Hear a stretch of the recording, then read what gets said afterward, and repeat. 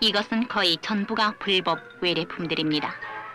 이런 불법 외래품들이 오늘날 우리 국가 경제의 발전을 저지시키고 있는 요소의 하나이며 나아가서는 부유하지도 못한 이 나라의 재산을 좀먹고 있는 근원인 것입니다.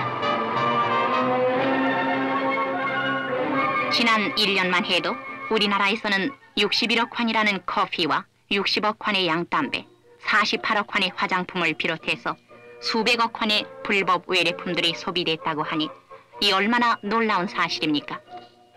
그 결과는 현재 국내 산업에 많은 위축을 가져와 공장과 일터가 문을 닫게 되고 일터를 잃은 실업자들은 나날이 늘어만 가게 되는 것입니다.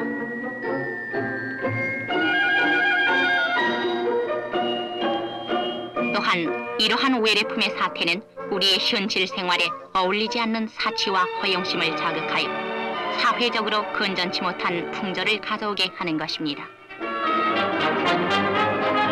아직도 전쟁이 뒤덮인 일선에서는 또다시 남침의 기회만 노리는 적을 지키기에 장병들이 주야를 가리지 않고 또 전국민은 지금 발벗고 나서서 보다 부강한 나라를 이룩하려는 국토건설의 대과업을 추진하고 있는 이때 아직도 우리는 일시적인 허영의 만족을 위해서 불법 외래품의 사용으로 이 나라의 파멸을 가져와야 하겠습니까?